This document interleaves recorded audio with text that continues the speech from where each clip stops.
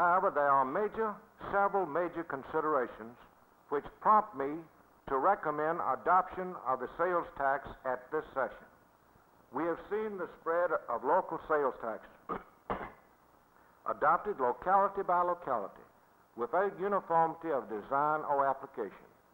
Should this trend continue, as I am convinced it will, the cities of Virginia soon will have preempted this field, and the state's last major new source of revenue will be lost. This situation in itself fully justifies adoption of the tax at the state level and the repeal and discontinuance of local sales taxes. While we are fortunate in having a handsome surplus in the state's general fund at this time, there is no assurance that this good fortune will prevail at the close of the next biennium, nor in any future year.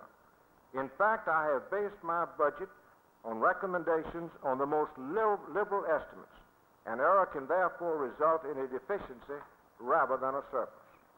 The patchwork pattern of local sales taxes offers a further disadvantage to the Commonwealth. It discourages the normal development of trading and marketing patterns and tends to bring about economic dislocations. It also makes more difficult the presentation of our industrial attractions on a statewide basis. Each of these situations supports the state general sales tax.